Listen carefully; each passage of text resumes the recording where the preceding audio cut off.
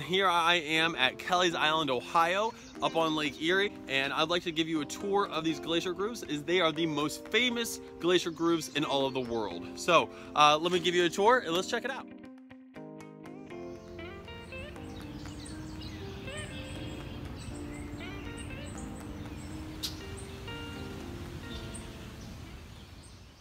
If anybody knows snow, it's somebody who lives in Ohio, right? So we know, we love the snow, it piles up, creates snow days. Oh, please, another one, okay? We all wish and hope for one, right? Well, think of a snow day that just keeps happening and happening and happening. It just keeps piling up that snow. If you've ever been in a dog pile or anybody sat on top of you, if you're the person on the bottom, you feel that pressure. Okay, building up. You might break a rib, hopefully not, but you might feel that pressure that's building up on you. Okay, same thing happens with the snow. That snow is going to keep piling up, piling up, piling up, and the stuff on the bottom is going to solidify even more and become a sheet of ice. And that is what makes a glacier. And it just keeps making a bigger sheet of ice. And so that's what has happened here. Is think of a giant sheet of ice on Ohio, Michigan, all over the place a long time ago. So what has happened is it's very cold, very wet, and eventually the sheet of ice starts to move and starts carving out this land. And that's what we see here, is these great, awesome glacier grooves here up in Kelly's Island.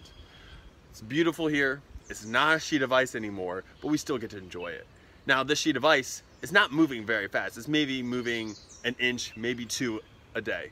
So it's not moving very fast, but still, over time, can cause a pretty cool effect.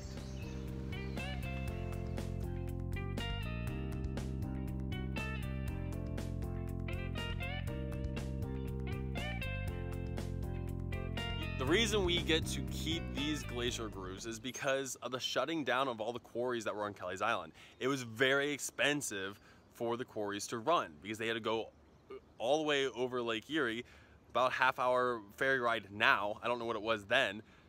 And it was very expensive to ship those limestone pieces over the lake. It was just cheaper to do in Michigan and other parts of the country. So they shut down the quarries on Lake Erie.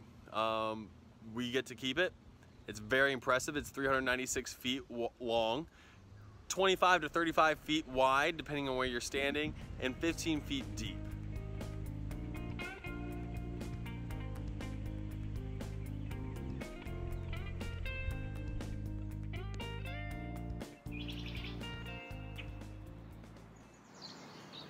So this was not all just carved out by just a sheet of ice.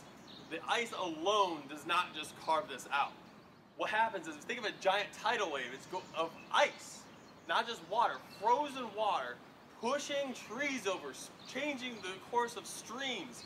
It's going to be carrying the rocks, the trees, the logs, everything with it. Okay? Again, this is moving very slowly, but it's still destroying all of the land and all of the rocks that come with it. Now, when it picks up a rock, it's going to drag it along with it. And so that is what it is actually carving it out. It is that rock that is being carried with it, carving it out. So you can see different types of grooves, smaller grooves and bigger grooves. It's amazing that it has carved out this beautiful structure of land with all these different types of rocks. And we still get to enjoy it.